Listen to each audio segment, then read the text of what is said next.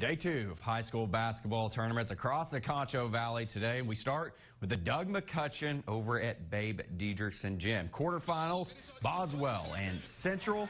This one was a good one. Pioneers led by 2 at the half. Third quarter, they keep it rolling. Javon Smith with the sneaky feed to Caden Punt. And then later, Dre Brown.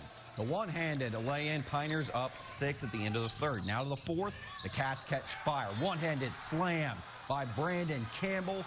Then under 2 to play, Central down 6. Campbell changes that quickly, the lay-in. And then right after the finish, a steal and makes it a 2-point game. Fast forward, Chase Fields at the line, needs to make both of them. Hits the first and the second. And we're headed to overtime, tied at 71. And in the overtime period, the Cats stepped it up to another level. Campbell hesitates, hits the step-back jumper.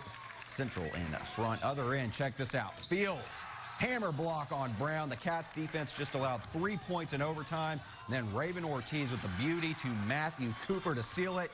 81-74 the final. Central is moving on to the semifinals.